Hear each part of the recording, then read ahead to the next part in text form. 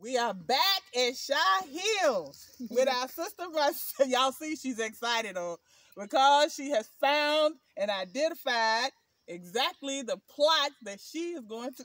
The two plots. Yes. Yes. So tell the people. I am happy. Oh, I am happy. I have found my land in Shai Hills. And this is the future of my family. We will set roots here. We will let the ancestors know we have arrived. We will pour libation and thank them for allowing us to come back.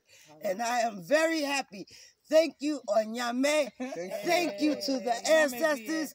Madasi. Yes. Ashe.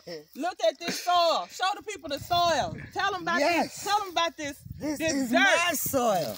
Anything can grow will here. Feed my family for years. Y'all see how beautiful, rich, and black that soil is? Hey, we are here with African superstar, the one and only, Gina Ifoe. Tell the people what you think about this land out here. The land is amazing. You know, I came with Sister Jan and Sister Marcella to tour.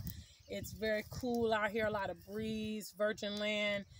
I would advise you guys, man, hop on this because from what I hear, the land is going very rapidly. So if you're in a position, definitely, you know, come out here, view the land with Sister Ya. Trust it.